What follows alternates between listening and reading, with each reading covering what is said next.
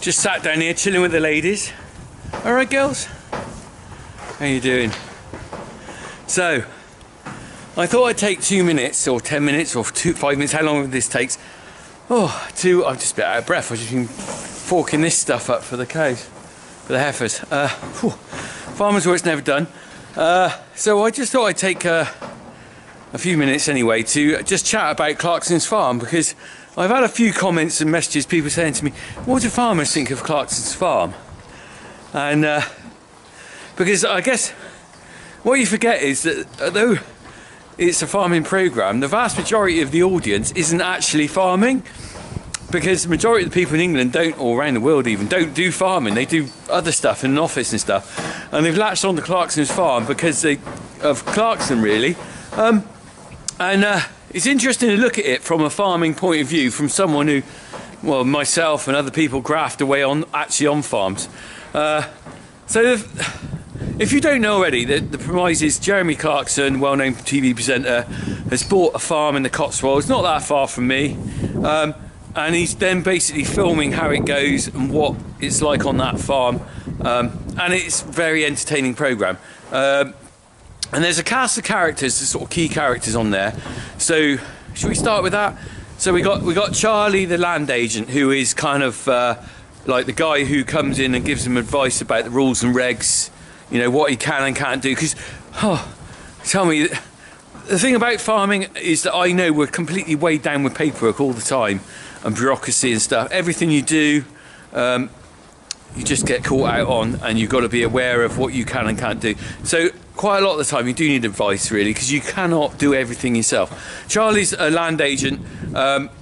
He's on the farm a lot, and the reality is, I know from farming point of view, you don't have a land agent around a lot. You might contact them for advice and stuff. So it's a little bit like, for the programme, he just turns up and he's randomly telling him things about like the cattle and stuff. That isn't really how land agents work generally, but you contact them for advice. But hey, he's there, and it gives you an idea of what you really need.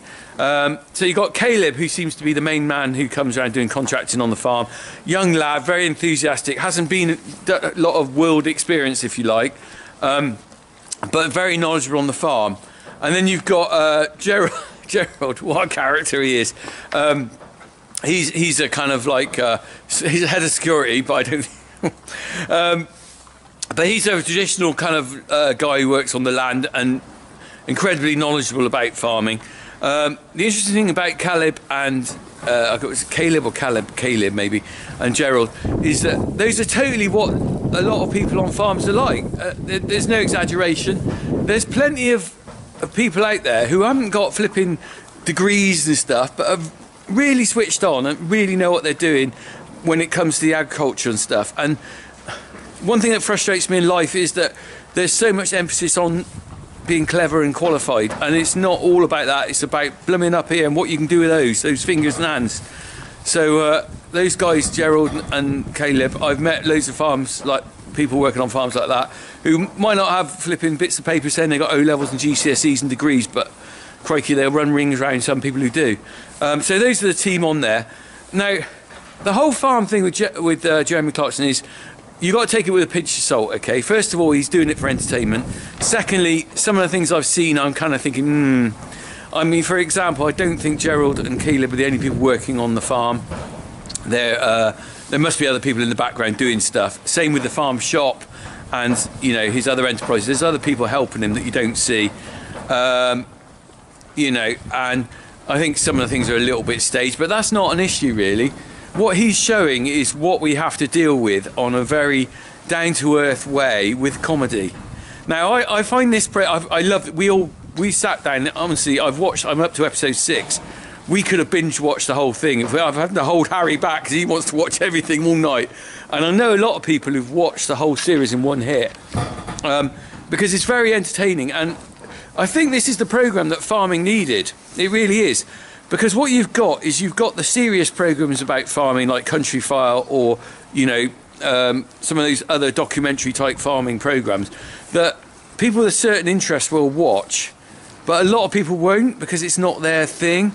Whereas the thing about this is that this is drawn in a lot of the public, from what I'm seeing on the internet and stuff, it's drawn a lot of the public that wouldn't normally watch farming programmes.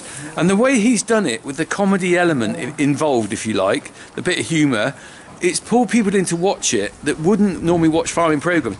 And they've gone, oh yeah, I didn't realise they did it like that. Or because there's so much interesting information in amongst the kind of like humour, if you like.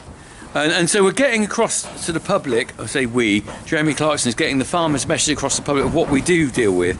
And I've yet to meet a farmer who doesn't like this programme. I think we all feel a bit disenfranchised from some of the farming programmes. I think Countryfile has now probably gone a little bit too much away from a farmers programme, because it was in the 70s more about farming. Now it's gone to general public and their organic cheese, you know, and vegan stuff and everything like that. Most farmers are like, and Jeremy Clarkson is a lot more like a farmer. He's not woke. He likes a pint. He'll swear. He's basically he's a lot like the rest of us, really, although he's a millionaire and he doesn't necessarily need the income off the farm to live on. But what he does, and you'll see this with his battle in diversification, getting cattle in and converting a shed to a cafe and stuff, is what he's doing is highlighting what we have to go through. I mean, the classic one was getting the cattle. First of all, he got them and they flipping escaped again and again. I know all about that. I've had these phone calls at night saying these girls are out across a hedge and stuff, especially with the deer making holes. But if we go on to his diversification with his farm shop, that's an interesting one. So it's very much, and I think farmers can probably relate to this, we're being pushed to diversify because of the loss of the single farm payment and the fact that these girls and boys and whatever don't pay that well. So you could argue my diversification is doing my YouTube stuff, brings a bit of income in. A lot of farmers are having to find other ways of making money, and it's really hard. It's really hard on a couple of levels. First of all, it's really hard to actually make a living and on farming and do something else, because it's not like you haven't got anything to do all day. So trying to add something to your business, you know, you might feel stretched enough as it is, and then you're walking into a zone you don't understand. But another thing is the bureaucracy, and he really shows this fighting against the council, is how to get into it and how to get planning permission and stuff. And the example of this is his sheep shed. Now I have to say, I think the sheep shed was a red herring when he built that. I visited Diddley Squat Farm and I could see it wasn't built in a very great place for a sheep shed, a lambing shed, in the middle of nowhere, far away from the unit where he has his main farm. And my experience is, if you want stock shed near, you want it near where you live because of practicality of getting in the house and also having equipment around you and stuff. But he got planning permission for a sheep built barn. So okay, so half the battle was building a building, right? The next battle, though, what he wanted to do was convert this into a restaurant next to his farm shop, which total makes sense. The building's already there. Now, this is the key element, okay? The building is already there. You could argue it's not a very pretty building, it's a practical building, but it's there. It's already there, so he hasn't had to build a new shed. Now, this is where his battle began because they did not want him to have converted to a restaurant. The arguments about the car parking, the access and stuff, those things are already there, okay?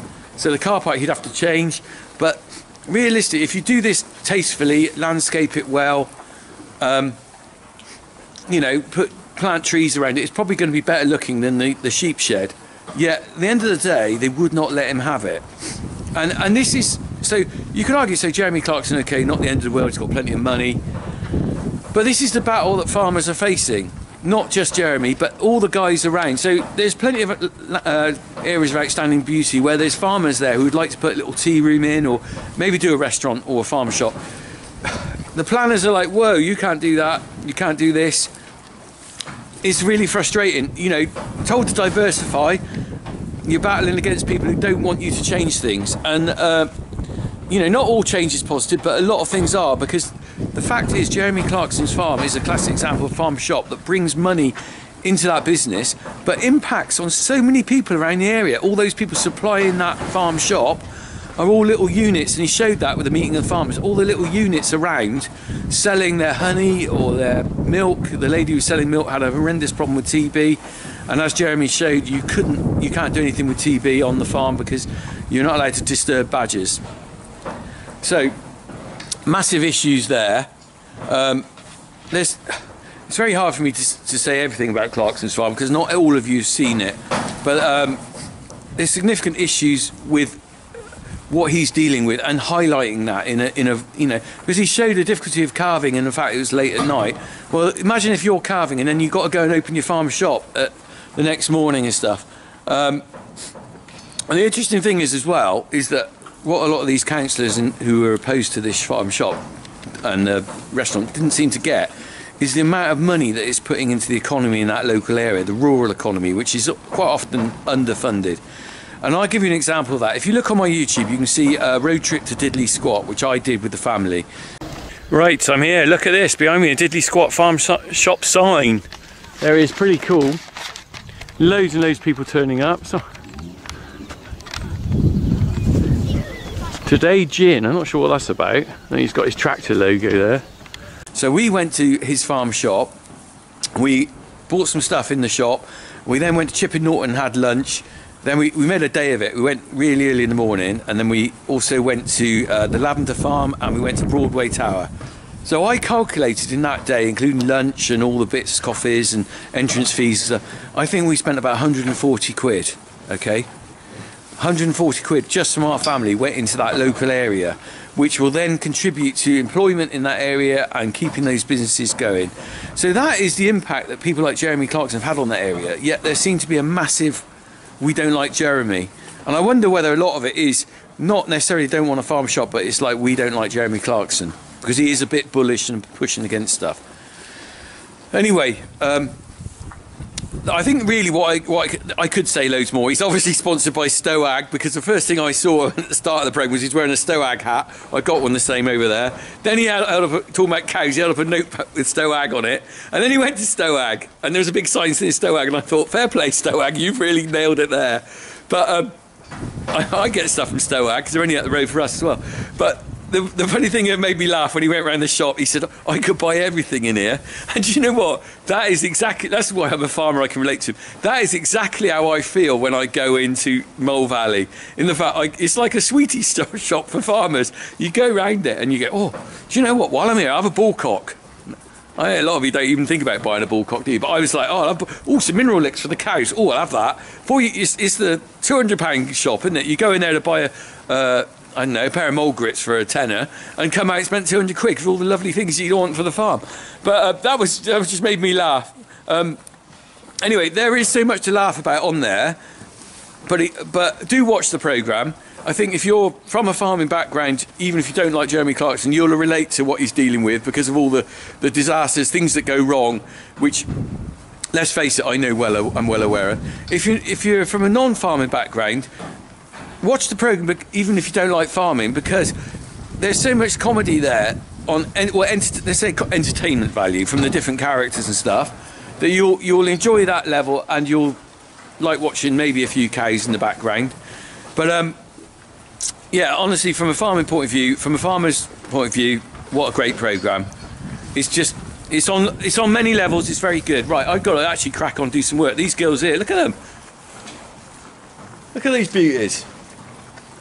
They're all right, aren't they? Oh, let me get up. Right. Hello, hello, hello, hello, hello, hello. How are you? These are our bulling heifers, by the way. These will be in calf, hopefully. These are all the big ones. The little ones around there. These are the big ones that are in calf, and they're in here till they go down to the dry cow shed for calving later in the well, when they're near to calving. Right. Anyway, I've got to get on and do some work. They're having a bit of silage. They're loving that, aren't they? I've just forked it up there. There's my fork. All right. They're all tagged up. Look, all right. Double tagged. I think Jeremy, I haven't seen it yet. I think Clarkson does that might be tonight's episode. I think Clarkson does an episode where they're trying to tag the cows, and it all gets muddled up, and that is so easy to get the tags wrong on that. Right, I've rabbited on enough about this. There's plenty more to say, but watch the programme, enjoy it, and whatever you think of Clarkson, think about the fact that he's a bit of an ambassador now for farming, and he's the guy that farmers can relate to a lot more than some certain presenters that are on farming programmes and aren't necessarily getting their hands very dirty, certainly not chopping their skin off with a mandolin. Right, crack on.